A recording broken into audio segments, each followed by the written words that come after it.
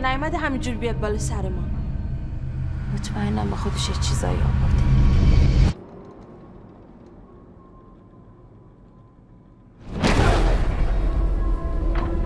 اینا بابات. هر جا بری میان دنبالت.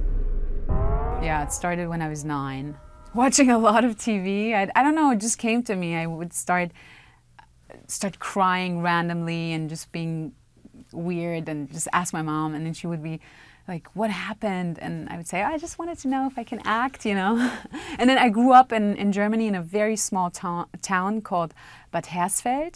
And so what Bad Hersfeld has, it doesn't have a lot, but it has this amazing, beautiful summer amphitheater. And so during the summer, all the actors would come in and start rehearsing, and then the plays would start with plays and musicals and opera.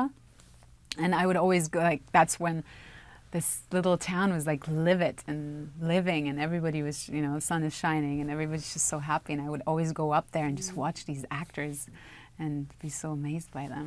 Yeah, that's kind of where it started for me, I think. My dad was a colonel during the, before the revolution. And my mother, she had 4 children, so she was just a mom after school. Yeah, well, you know what, in the beginning, so I had to like audition for the acting schools, and he would always drive me across the country for me to audition.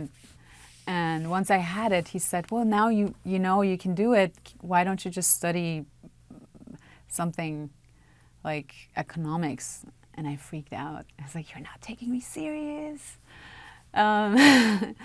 But then he got it. He knew I really want this, and yeah, it's very supportive.